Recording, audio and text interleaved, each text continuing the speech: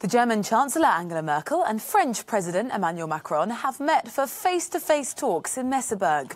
The two leaders called for a strong and efficient coronavirus recovery fund for the European Union.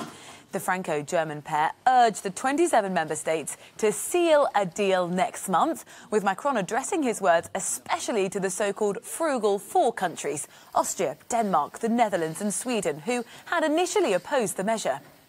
But the famous frugal nations that we are talking about, we must never forget that they are countries that are net beneficiaries of the single market.